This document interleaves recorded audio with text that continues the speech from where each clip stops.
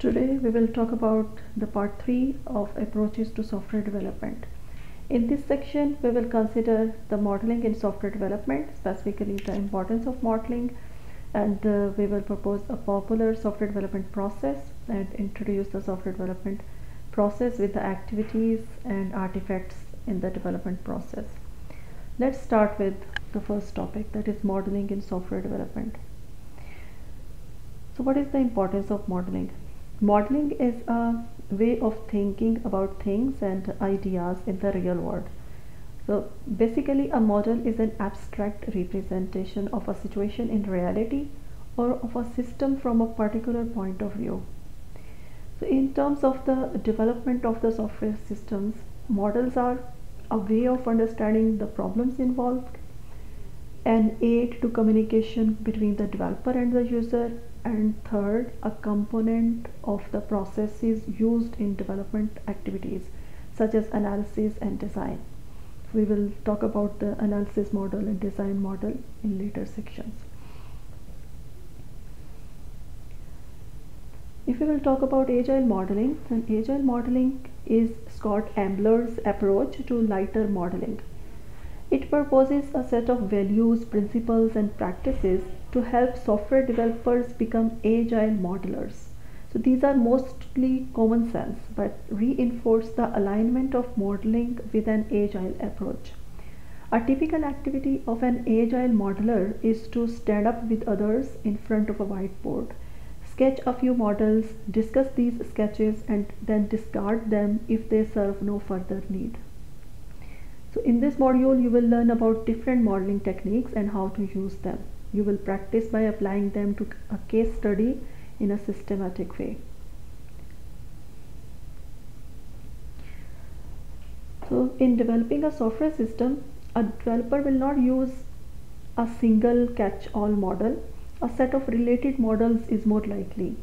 It would be preferable to have a consistent way of representing each of the different models for a given software system. So a modeling language will be used that allows the developer to make useful connections between those different models. In software development, a modeling language is often based on diagrams and their construction, meaning, and use. So there are two sets of rules within a diagram-based modeling language. First one is syntax. It determines what diagrams exist and what symbols are used on each one. And second is semantics, that determines what the diagrams and symbols mean. So what you should look for when choosing a modeling language? So you should favor a modeling language that allows you to express the many facets of the subject of your model, helps you to resolve misunderstandings rather than introducing new ones, is easy to learn and use, you want to make progress quickly. So it also must be supported by tools that allow you to use your modeling skills rather than your drawing skills. Or the modeling language should be widely used and is accepted within the industry.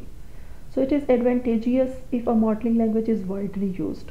One of them is UML, Unified Modeling Language. It is now accepted as the standard object-oriented modeling language. It is intended to be a general purpose language for software development. It is not meant to be a complete language for modeling all aspects of all systems. Its success is partly due to its separation from any particular method. It is available for anyone to include in their own method for software development. Then Object Management Group, OMG. It is an industry consortium for modeling and integration standards. It has adopted UML and is the main body responsible for its development. UML is predominantly diagrammatic but does allow developers to add text in the diagrams at appropriate places. So if we'll talk about the model's illustrations, that to understand the architecture of a software system, you will need a number of complementary and related views. So if the main influence is the users, a view that expresses their requirements is essential. So you must be interested in different aspects or views of the problem and its solution at different times. It follows that you will construct different models to suit those aspects. So it is unrealistic to expect to put everything into just one model. Too much detail in a model can only be a distraction. So when it comes to the development of an object-oriented software system, there are two distinct kinds of models: structural models and behavioral models. Structural or static models describe the objects in the real world or in a software system and their relationship to other objects. Behavior or behavioral or dynamic models describe the behavior in the real world or of a software system over time. So in the next with the activities and artifacts, we will discuss more about these models in detail. Let's talk about unified process. The unified process UP has emerged as a popular iterative and incremental development process for building enterprise systems. It is based on an object-oriented approach and it uses UML. It promotes a set of best practices, namely that development should be organized in short time-boxed iterations and that it should be adaptive to accommodate inevitable change. So a commercial version of the unified process is known as rational unified process.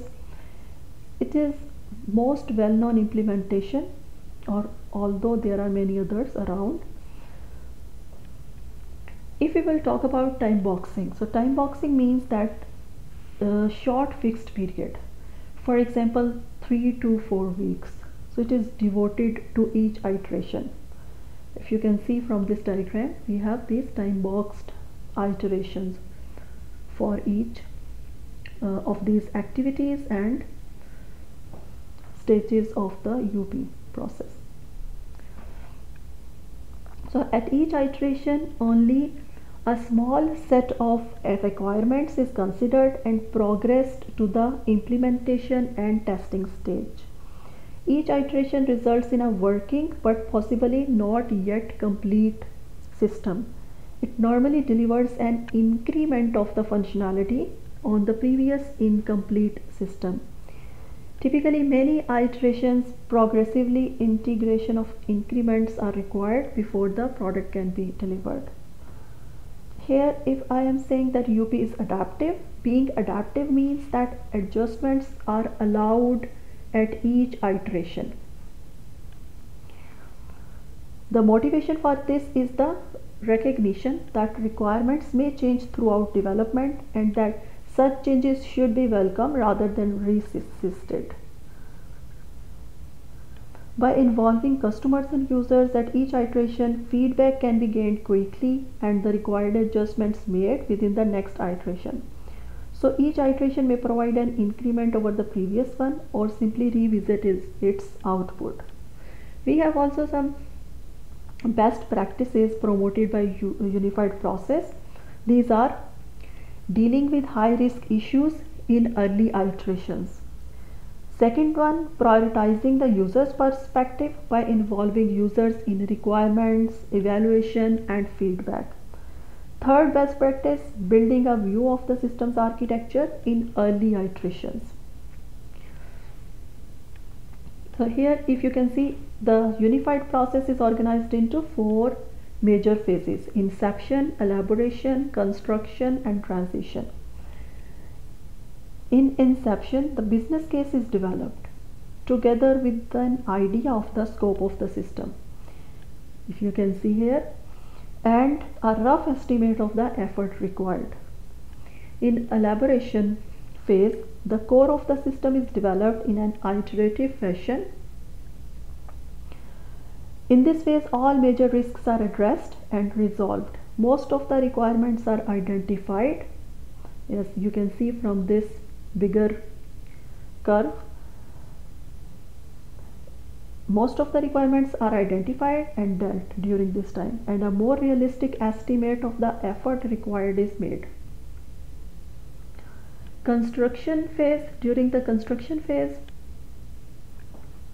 The final product is constructed. A lot of work has been done during implementation activity. So implementation activity has been performed a lot during the construction phase.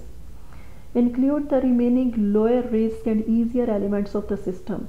Again, everything is being done in an iterative fashion. During the fourth phase of unified process,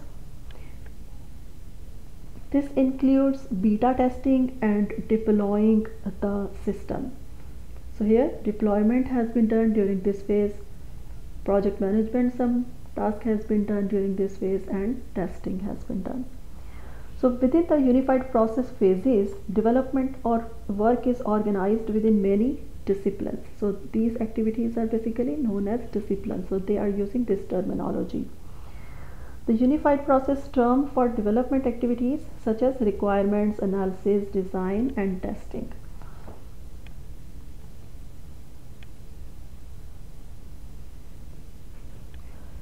Most of the domain modeling or business modeling in the unified process occurs in the early iterations of the inception and elaboration phases,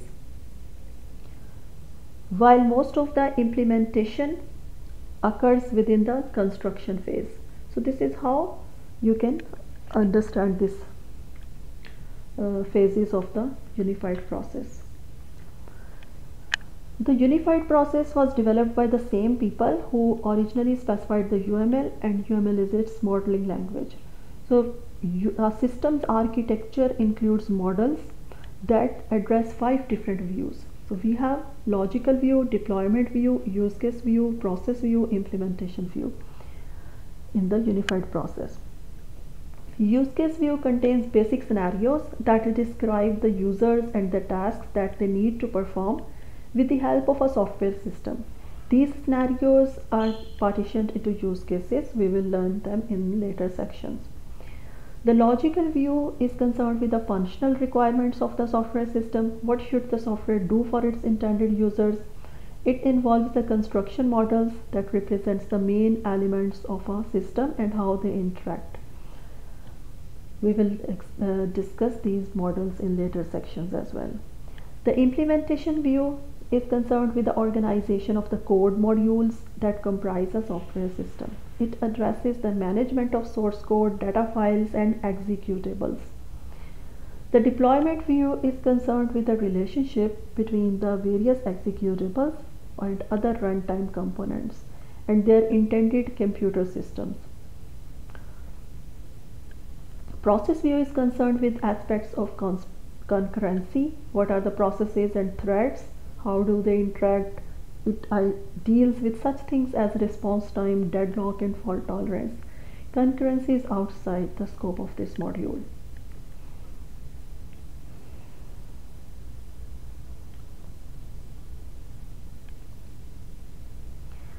Let's talk about the last topic of this section, activities and artifacts in the development process. So our core activities that follow the unified process disciplines are domain modeling, requirements, analysis, design, implementation, testing, and deployment. Domain modeling, what already exists in the domain. Requirements, during this discipline, it includes identification, categorization, prioritization, and modeling of the requirements. During analysis, the core activity, during this core activity, it is modeled how the structure and behavior of the system will meet its users' requirements. Here we will move from the domain to a software solution. During design, decided on the distribution of responsibilities to fulfill that specifications that has been modeled in the analysis phase. During implementation, code is produced that will meet the user requirements. Testing ensures that the software does meet its requirements. Deployment is all about configuration of the code to give a runnable system. So now we will talk about these activities with respect to their artifacts one by one. Artifacts are the deliverables. Okay, let's start with the domain modeling. So this is our starting point to document and model the structure and processes of the organization's business. So starting from some description of the problem, the initial problem statement, you will learn how to identify elements of the real world and their properties and build corresponding structural and dynamic models. The emphasis at this stage is on understanding the current domain situation. So the behavior model is being represented by the activity diagram in this picture, and it provides descriptions of business processes and behavioral aspects of the domain. Business rules are used to express constraints on the dynamic model. For example, a behavioral model describing aspects of a library, there might be a business rule that there is a limit on the number of books an individual member can borrow. A structural domain model, also called the conceptual model, it describes the significant concepts in the domain and how they are related. A glossary of relevant terms and definitions is also produced. This textual document grows throughout the duration of the project.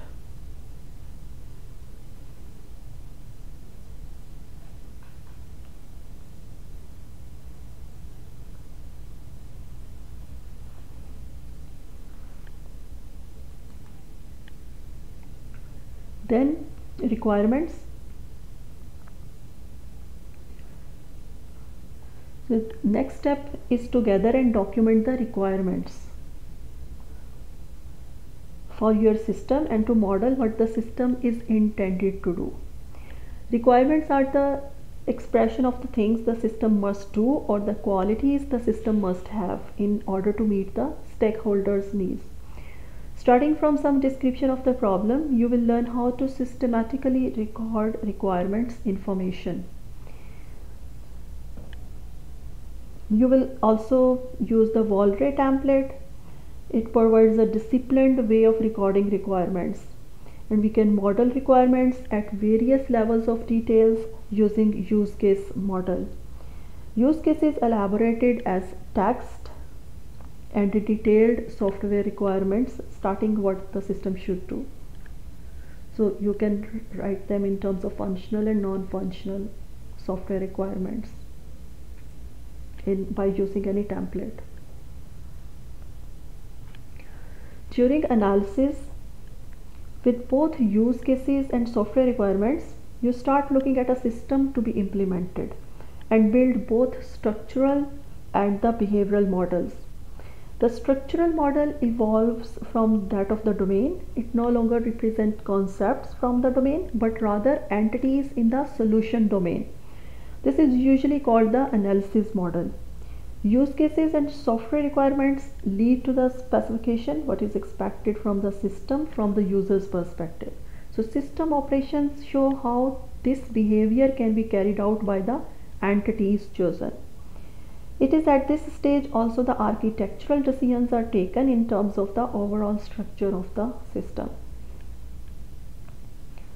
Then we have design. During design, your goal will be to decide how the expected functionality is to be allocated to each part of the system. You need to make choices about which classes the system operations should be allocated to. These decisions can be explored and documented using further behavioral models. UML uses interaction diagrams. Those are sequence diagrams and communication diagrams. They can be used to show a set of classes and the messages between them. So during design, both structural and behavioral models are elaborated.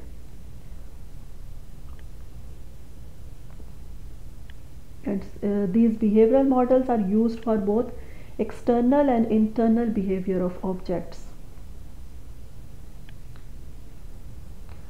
The implementation model is not given here, but that is a description of the assembled components that comprise the working version of the software.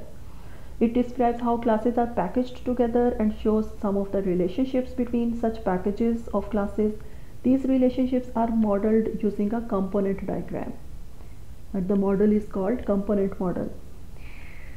After implementation, that needs to be tested against its requirements to ensure that it meets them. So tests will be drawn up based on the requirements and held in a test document.